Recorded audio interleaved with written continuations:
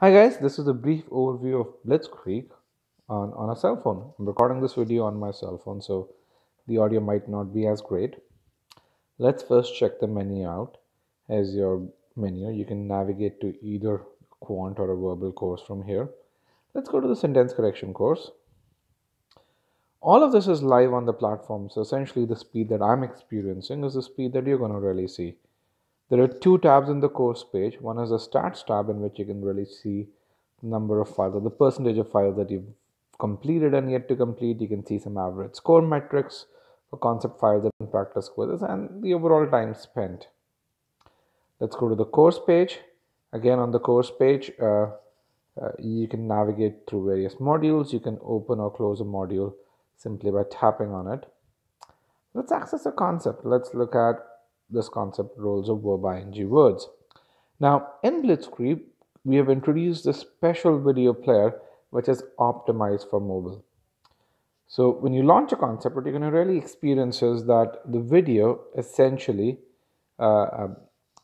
captures the entire screen. Also, you have the option to resume concept, so you can actually start a concept on your desktop or laptop, leave it midway, and continue with the same over here.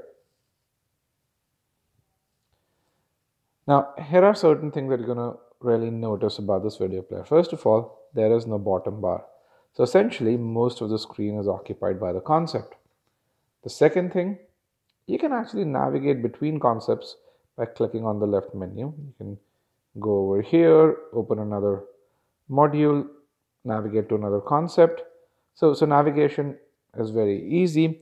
Also, if you want to post in a doubt, or if you want to really make a note, you can do that from the right hand pane.